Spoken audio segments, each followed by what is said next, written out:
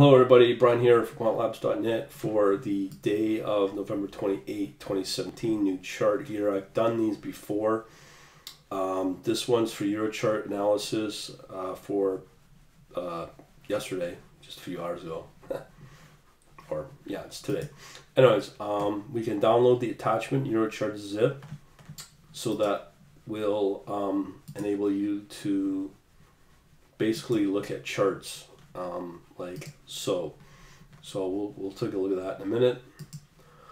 And essentially, let's talk about the source of the data.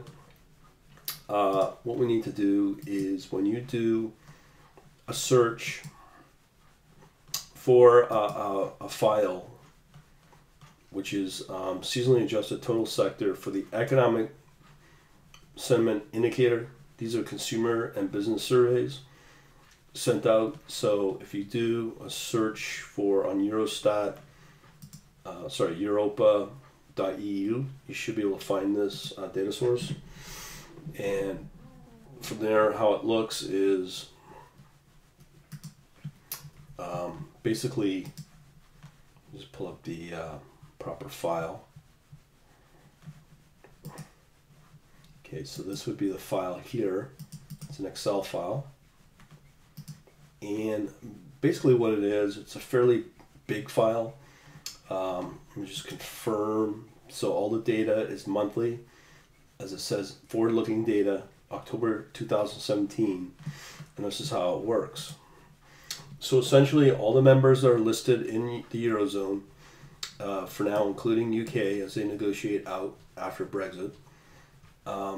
Each country has its own code. As you can see here, there's overall Europe settings, the EA for the Euro area, and then it goes Belgium, Bulgaria, Czech Republic, Germany, Denmark, and so on and so forth, all the way down to UK. And then in there, each sector is broken out by industrial confidence indicator, service indicator, consumer confidence indicator, retail trade indicator, and building construction indicator. So all of these help you analyze where there's strength and weaknesses in each of the euros and each of these column sectors. So as you can see here, everything's broken up. So in this case, we have the EU, where we have monthly, I don't know when this starts, but it goes back since 85 here, and it goes back to the last month. It's done monthly, as I said. Forward-looking data, which is good. So we have here the different ratios or scores for the different areas within the Euro, in this case, or Europe. We have industrial services, construction, retail, building, and the overall economic sentiment indicator scores. So in our case, we have DE, which we know is Germany, based upon those codes I showed you, the country codes. We know here's a score for Germany's industrial, Germany's services, construction, retail, building, or construction sentiment, as well as the overall economic sentiment indicator, better known as ESI. So when you download that zip file, what you get is the charts of each one of those breakdowns. So we'll go through each one fairly quickly. I'm going to look for some signs of weakness and so on and so forth. This may take a while, but it will give you an overall synopsis of how each country is doing in these different sectors. So first, let me just go over the country code. So if we got AT,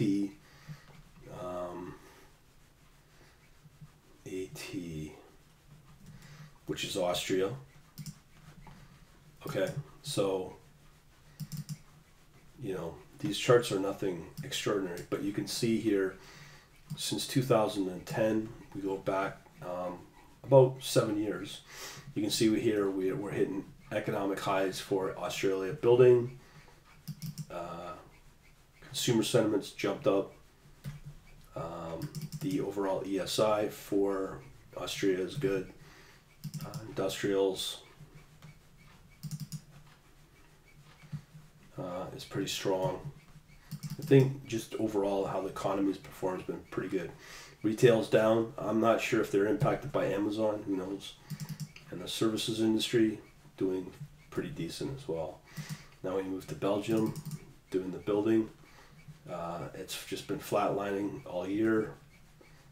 Construction has done okay, hit a peak, and now it's been flatlining. Overall ESI just going nowhere since 2014. Industrial, again, flatlining. Retail took a hit a little bit, and services. So again, going nowhere on the long run. So let's look at bulk area. Construction's up a little bit, has tailed off. Building is in a strong trend for since 13, which is not bad. The overall ESI for the country, it's a little bit of rising. Industrial up. The retail, well, it's a little hard to say. It took a dip, come back, it has recovered, and trying to get back on course. Services, okay. So now we're looking for CY. So who's CY? CY is Cyprus. Okay. I'm sure Cyprus will be hit a peak. Its tail has been flatlining all year. Consumer been on an upswing. Overall ESI has been on a fairly good upswing. Industrial upswing. Cyprus is looking okay. Peaked and flatlining. Cyprus services took a hit, came back. That may be, I wouldn't know how to explain that one. So here we have CZ, which is, I believe, Czechoslovakia. Yeah, it's Czech Republic. So let's check the building. Dipped, recovered. Construction, flatlining. Overall ESI, flatlining overall. Industrial, flatlining. Retail, services on a little bit of, that's probably its strength right now. So now we do Germany, building, very strong, upswing. This consumer has took a hit, came back later in the year, throughout the year. Overall indicator, ESI is not bad, trending up. Industrial should be pretty good. It's pretty strong the last year. Retail coming back, but overall flatlining. Services has declined a little bit. Okay, so we're going to do Denmark, building, somewhat an upswing. Consumer took a hit, has come back, but it's starting to flatline again. ESI, uptrend somewhat. Industrial, that's choppy, but it has recovered since 2014, let's say. Retail, downward slide, but kind of a nice increase there. Services, flatlining over the last since the beginning of the year. EA, we're not going to go into. I think EE is Estonia. Okay, let's check out this. Okay, so it did have an upswing, historical, and it's coming back off. Consumer steady. Estonia's done fairly well. ESI overall is trending up. Industrial up. Retail has been pretty well flat since 2011. Services steady trend from 15. So now we're doing EE. I believe that's Ireland. Oh no, that's still Estonia. Okay, so we have the last one of, yeah, so it's been trending up. Not quite at the peak there, but it's a good sign. So the next one we will look at is EL. That's Greece. So Greece may be a surprise. Building took a hit, has come back a little bit. Consumer coming back. We can see the big drop there in 15. Overall ESI, it's coming back a little bit off. Industrial, high in the near high since 14. Retail took a little dip, may recover. Services, wow, it's come back, and it's at a peak in since 2010. Not bad. EL. Sorry, that's ES is Spain, I believe.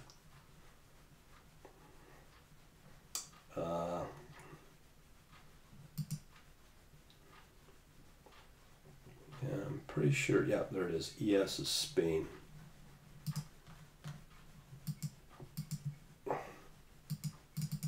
Okay, so Spain is starting to hit historical high there. Construction. Not much has been going on. Overall ESI is coming back near historical highs. Industrial, not much been going on since sometime in 15. Retail, again, not much going on there. Slight decline. Services, steady little increase. So everything's in services where the growth is. So overall, we have the EU. We'll look at that in a minute. Let's look at Finland. So we got quite a few more. Finland can be surprisingly good. So it's been not going anywhere in the building, construction. Wow, sudden rise there, historical highs. That's a good one. So again, ESI overall has been doing good. So if you know that the construction is doing well, you want to invest into Finnish construction companies as an example. Industrial, again, yeah, Finland's doing good. Retail, maybe not. Oh, retail's coming back, has dropped off though. But again, this is a sign, this is probably an early warning sign of how the economy is starting to go down. It did take a hit here, but came back. But this may be an early warning sign of Finland's overall economy. Services steadily up, which is good. Now we will do France. Okay, wow, look at that recovery. Wow, it's at an economic high, and that's building. Consumer, a little bit off, fine. Again, we can say that's a forward looking. The ESI overall is not coming down. Industrial's coming down. Retail, well, it's not going anywhere. Services up a little bit, but nowhere close to the historical high. All right, so now we are going to do HR, which may be, what's HR? HR is Croatia. Croatia might be an interesting one. Okay. Yeah, they're in a boom since 2014. Construction, flatlining, consumer, ESI. Wow, it's like these are the sort of things you want to see on a fast-growing economy. But I think it's hit its historical high. Industrial, again, this would have been a good time to get into Croatia. Retail, not much been going on there. Slight increase, no problem. Now we look at Hungary. Yep, they're doing good. The building at least. Consumer, little slight uptick. ESI overall, a little bit of a trend. Little slight up. Retail, nowhere since 14. And services. Boom.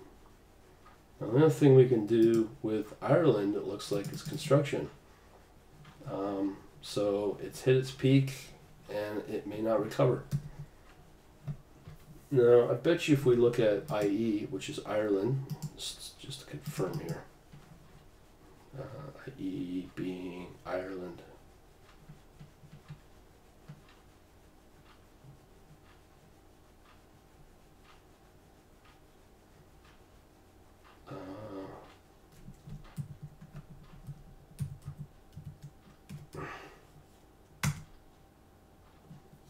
See, here you go. So there's non-applicable, only they're reporting construction for some reason. Don't know what's going on there, but just I wanted to confirm that. So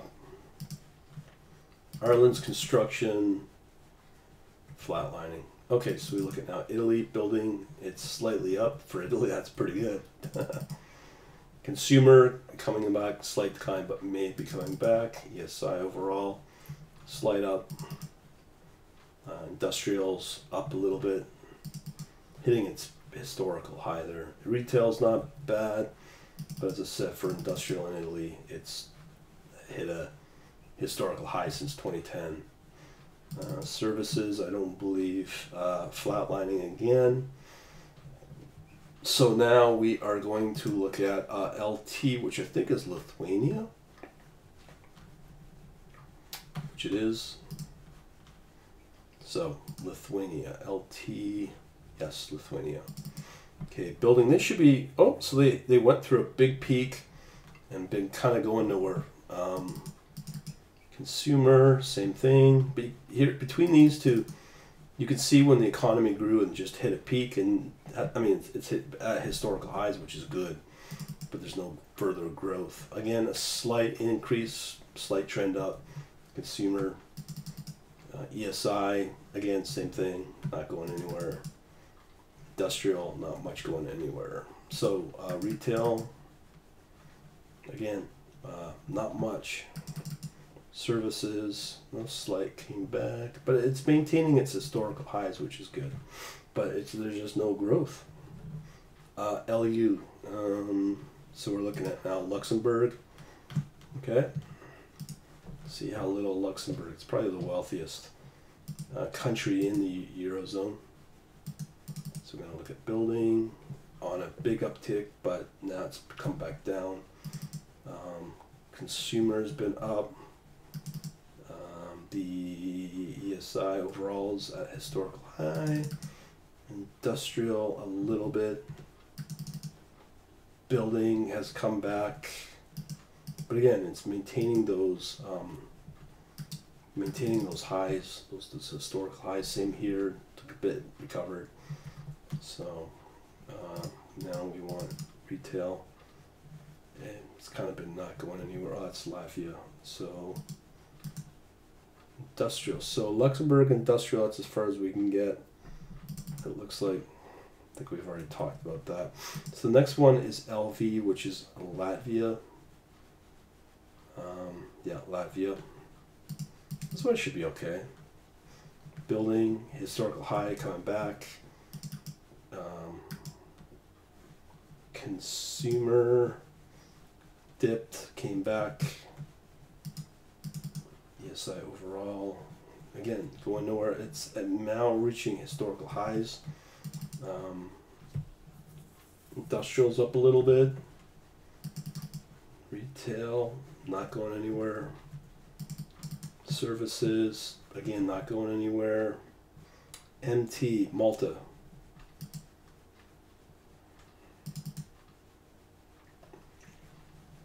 Historical high, took a big dip, came back. Construction up a little bit, slight trend up. ESI is not bad. Industrial not hitting its peak. Retail down a little bit. Services flatlining. Okay, so now we are doing Netherlands. Okay, so wow, Netherlands is up on a big tear. So Finland and these guys are doing well. Netherlands and Finland are probably the two best. Doing well there for ESI. Industrial up a little bit. Retail up a little bit. Services up a little bit as well. So PL is Poland. Wow, Poland's on a tear as well. Consumer sentiment's up. Wow, these are the sort of runs you want to see. And they've been going since 2013. ESI, again, not bad. Industrial, not bad. Retail is kind of there at historical. Services, it's down. So the big thing is construction for Poland. PT is Portugal. So look at the building, on a good tear there. Consumer, not bad. So both building, consumer, consumption, consumer sentiment's doing good. So maybe that's some of these economies or countries are doing well, and you know where to invest based upon these videos. Portugal, industrial, same again. Retail, flatlining. Services, not much, but they are maintaining those historical highs. Now we do Romania, a little bit. Consumer, a little bit. ESI's up a little bit, but maintaining those historical highs. Industrial, again, going nowhere. Kind of coming off and a little bit. Services, slight trend up, but you can see clearly who's doing well. Okay, Sweden, let's see how they're doing. Pretty good on an upswing. Down a little bit. Slight uptick for the ESI industrial. Slight uptick trend. Retail, not as strong as it could be. Services, not as strong. But Finland's doing fairly well. Netherlands as well in that region. SI, okay, let's see what we got with SI. Slovenia. Now this is probably another strong economy building. Seems a lot of countries are doing well there, like this guy, these. Consumers feeling pretty good. ESI's at historical highs in 2010. Industrials, Retail, slight up, but it's very volatile. You can tell. Services is up slightly. Okay, so SK was Slovakia. Okay, up a little bit. Historical. Construction up a little bit.